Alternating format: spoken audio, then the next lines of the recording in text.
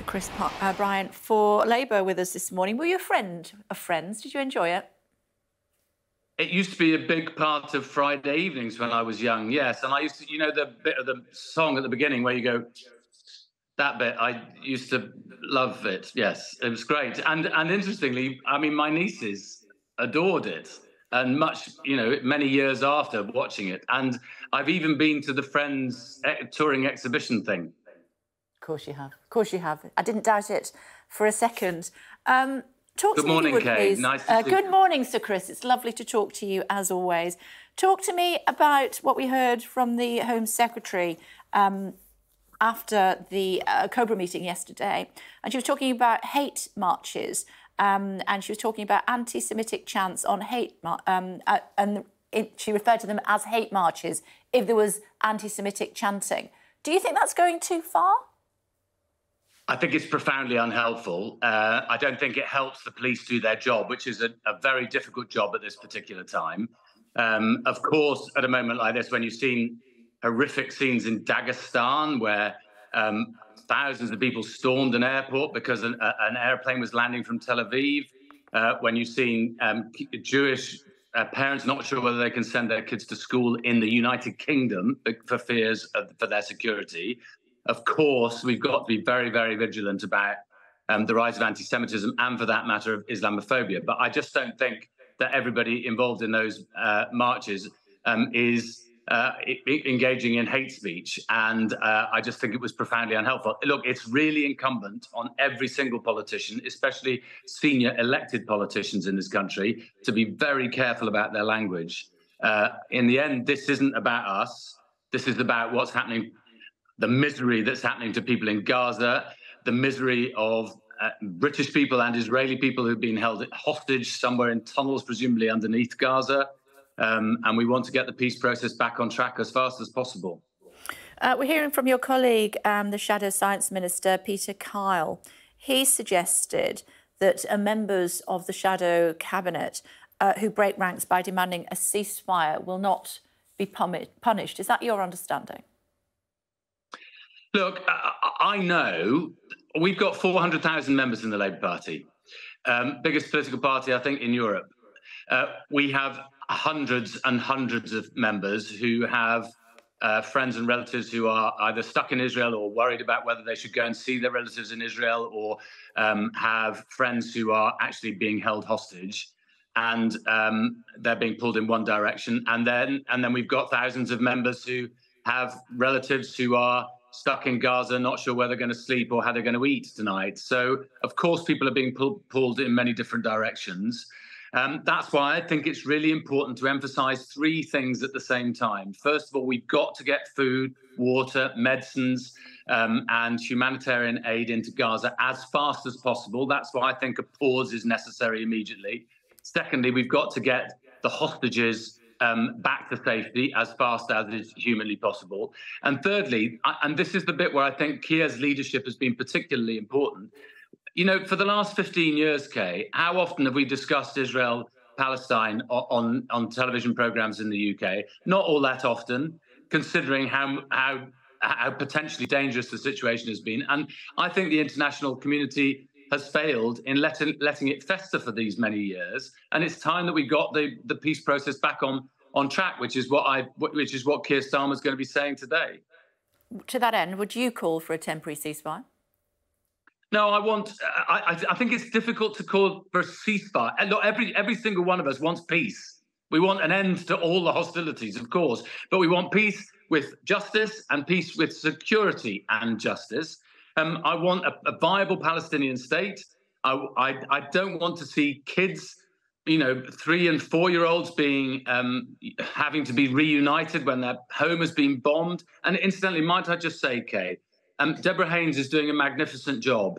And for lots of us who care passionately about what's happening in the Middle East, who visited, I've been, I think, 3 or 4 times now, including to Gaza and to the West Bank and to Israel. And I've been in one of the kibbutz that was raided in the horrific attacks by Hamas the other day. I just say it's really important to all of us that you do this reporting and telling us the full story that's going on. So thank you to Deborah is all I wanted to say. Yeah. Why would you not call for a temporary ceasefire, given what you've said? Because I think the fastest way of getting food and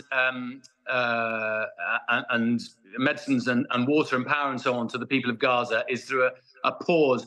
I don't know what a ceasefire would look like. I don't know what a negotiation would look like with Hamas when Hamas's declared aim is to get rid of the Israeli state and to kill Jews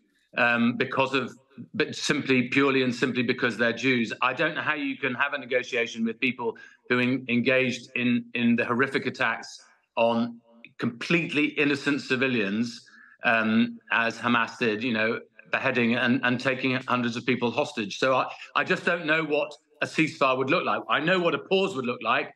It would look like humanitarian aid getting to the people who most need it and enabling people to get to safety. What would a COVID inquiry look like today, do you think? Oh, Lord. I just know so many people who... Well, I was knocking doors in Bridgend last week, and a woman said to me she'd voted Conservative all her life.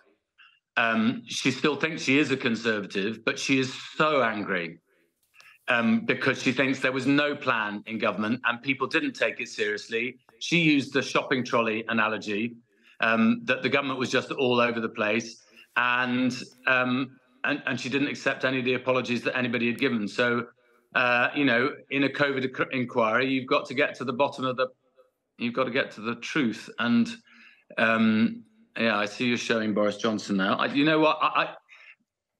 I don't want to get very partisan because I think the most important thing at this point is trying to get peace in the Middle East. But nevertheless, COVID and the inquiry, very important to a lot of people here in the United Kingdom. I know it is, Kay. But look,